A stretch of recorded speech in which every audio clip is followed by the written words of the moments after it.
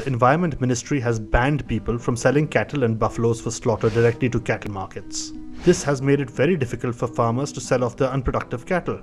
How will these actions by the government and fringe groups affect the cattle economy? Banning beef has been high up on the agenda of the BJP-led government, both at the centre and the many states they currently rule. Numerous incidents of violence have been seen over the last 2-3 years. Muhammad Akhlaq was lynched by a mob in Dadri because people believed he consumed beef. The Una violence, where 4 Dalit youth were stripped and beaten for skinning a dead cow. Pehlu Khan was transporting cattle for his dairy farm when he was caught by a mob and killed because they thought he was a cattle smuggler. RSS leader Indresh Kumar recently made this statement.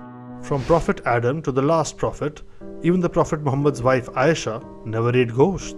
Meat is a disease, milk is the cure and treatment. Perhaps a closer look at the reality of milk production is needed.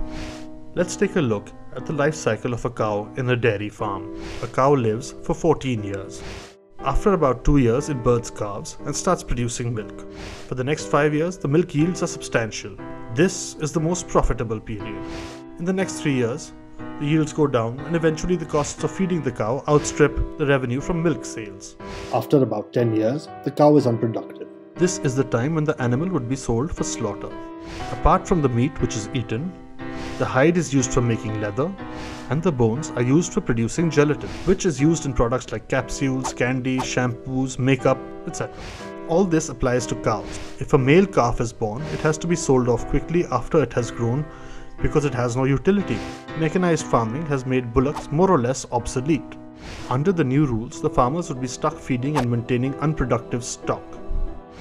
This means that for every 10 cows that do produce milk, the farmer would have to maintain at least 12 unproductive animals because they no longer have the option of selling them off. This would lead to any of the following 3 scenarios. The cost of milk doubles for the final consumer. This will price poor families out of the market for milk. Given the high percentages of undernourished children in India, the consequences of this could be disastrous. 2. Farmers withdraw from dairy farming. But over a period of time, what will happen is it will make the farmer disinterested. Then I foresee a scenario where in about say 4-5 years of time, India's milk production will come down because it's very simple. The farmers will stop rearing, and in that case, we'll become a very big importer of milk powder and butter oil. 3.